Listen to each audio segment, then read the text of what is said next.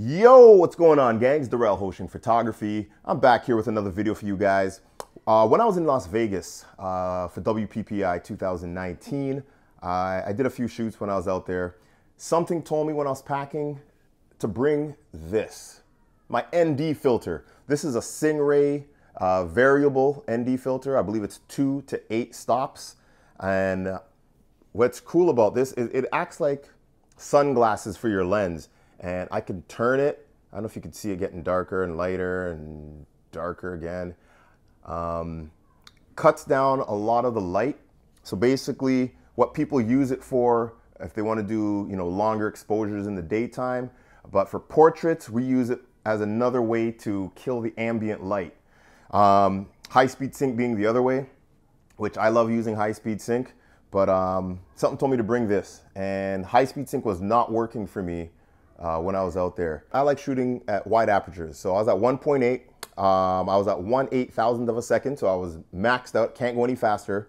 I was at ISO 100. And yeah, I could have went down to ISO 50, but it wasn't gonna make that big of a deal. It was still far too bright. So thankfully I had my good old ND filter. I popped this on and it saved the day. I was able to get the looks that I wanted. Without this, I wouldn't have been able to gotten those looks. I did get a couple shots without the ND filter so that you can see what I'm talking about. And then I have shots with the ND filter. I think I even did a shot with the ND filter and no flash, just to give you guys an example. But yeah, this bad boy came in handy. This here is a 77 millimeter filter. So your lens has to be 77 millimeters. My 85 1.8 Sony is actually 67 millimeters, but I have the step-up ring. So I put the step-up ring, which is fit for 67 mil, and I put that on my lens, and then I put the filter on top of the step-up ring. So I was able to use my 77 millimeter filter on a 67 millimeter lens.